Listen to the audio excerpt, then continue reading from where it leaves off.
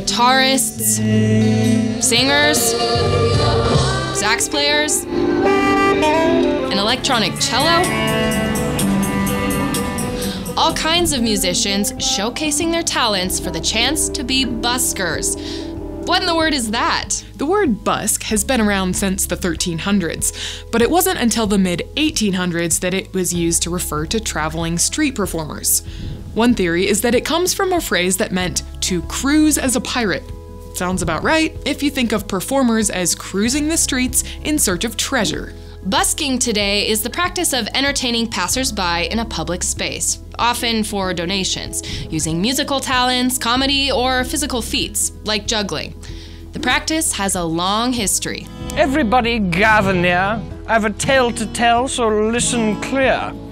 Early records show street performers as far back as ancient Rome, but many people trace modern-day busking to medieval times, and in America, the tradition started with traveling circuses. When these faded in popularity, performers changed routines and started setting up shop on street corners. This audition in London is the first since the pandemic, people vying to busk in London's underground train network. Over 480 people applied. And we'll whittle that down to around about 240 applicants that will be performing live in front of our judges. They've got 10 minutes to impress those judges and to try and secure a license. But only about 40 will get one, judged on originality, technique, and performance. Applicants are excited by the opportunity. Some 3.5 million people travel London's underground tube each day.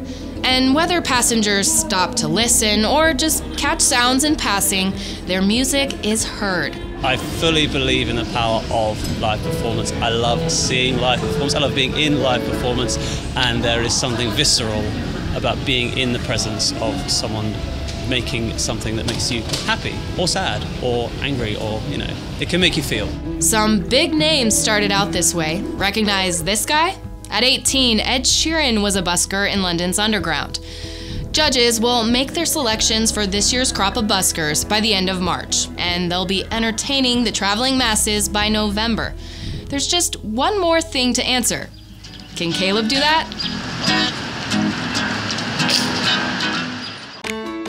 There's a brand new site experience waiting for you and your family. Let's build news literacy to better live out the gospel. If you like that story, do me a favor, tap the like and subscribe button below. And if you really liked it, check out the full show free for a week. Just head over to worldwatch.news/free video.